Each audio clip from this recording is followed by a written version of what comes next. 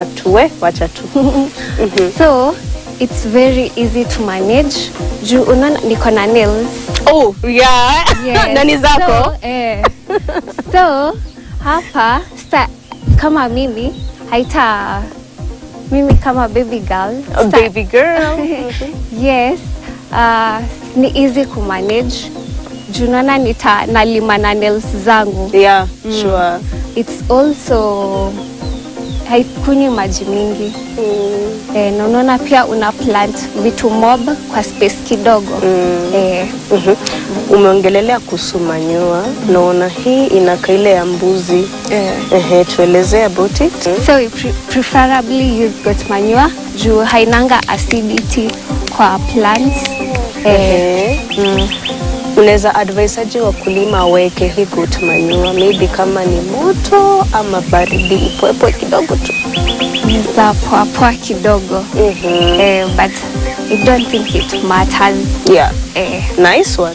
Now the type of soil that you use. Hii ni mchanga gani? Mimi naona tu hapa imejaa manure.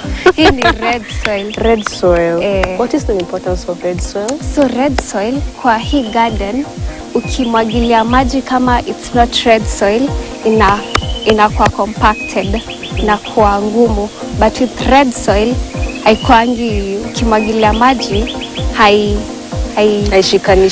Haishikani. Okay. Na pia hii watering system ni gani? Hii inaitwa drip. Na ndio tunatumia kwa hizi gardens because hautashinda ukimwagilia. Unaona utakuja uzi turn on alafu uende shughuli zako. But of course, when you baby girl, so why stress? Tunakuja tu hapo, tunafungulia drip yetu, then our plants get watered. Sindio? Nimeona pia umepanda spinach kwa hizi multi-story gardens zenye zimeacha space. Hii space iko na maana? Space, yeah, each plant to each plant. No. From one story garden to the other. Sasa, kuna kuanga na spacing ya 1 foot. Juu, unaona ukikuja kumwagilia kazi imeshikana sana. Haita, ndio pia usichafuke kitu kama hiyo. Plus, to make it easy to move around. Nice. What is the process of planting the spinach? So, tunapandanga zikiwa seedlings.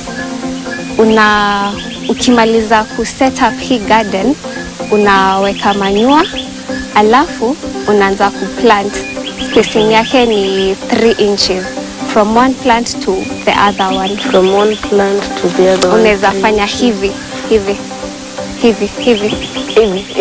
Oh, this way. Sasa ukiplant hapa, the next place ni hapa. Nice one. What is the importance of this? Sasa hiyo ni ya reduce over competition for nutrients, water. Sasa after umesha transplant, how long does it take for it to reach this stage? Ukisha plant, it only takes a month ama 3 weeks, depending on the watering, when you nazi conserve pia. Yes. So in 3 weeks, a month, utaanza ku harvest. Yes. What are some of the management practices zenye mna carry out to ensure ziko healthy na pia ziko na ile utamu? So we water each day, but as they grow, una alternate sasa siku za kuwater. Na pia tuna add manure. Na umesema ni ile manure ya goat manure. Goat manure. Do you do anything like mulching? Mulching kwa wenye Yes, we also do mulching. What is mulching? Kulikuwa na rice husk, supu. Yes, so mulching inasaidia, decompose pia inasaidia kunini nutrients na kuretain maji pia. Yes. Nice. Now, after your mulching now, what else do you do to ensure that maybe ziko sawa, hazina magonjwa, naona pia kwa mna shade net? So, kuna kuanga na organic pesticides. Yes, kama urine ya rabbits, ukispray kwa hizi leaves, zinakaa vizuri sana. Urine ya rabbit mnatoa wapi? So sometimes tunatafutanga, kuna mtu anatuleteanga. Mimi nitawaplug. Niko na mtu. Asante. Labda huyo mtu ni mimi. Hakuna shida. Hakuna shida. Amazing. Ukinyunyuzia spinach zako na urine ya rabbit, kuna tofauti ambayo unaona as compared to zile spinach zenye zimenyunyuziwa ile fertilizer ya kemikali, synthetic fertilizer? What is the difference?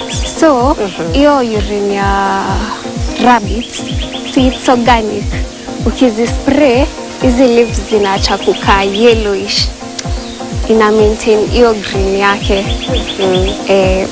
As compared to pesticide, hizo fertilizers.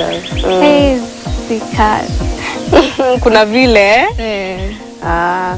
umeniambia umesomea agri-financing. Yes. Organic farming ni expensive kweli? It's not. Yeah. It's not. So kama hiyo urine ya rabbit, sisi tutanunua pesa kidogo sana as compared to fertilizers. How many plants can you get from this multi-story garden? This multi-story garden takes up to 120 plants. Wow. Yes.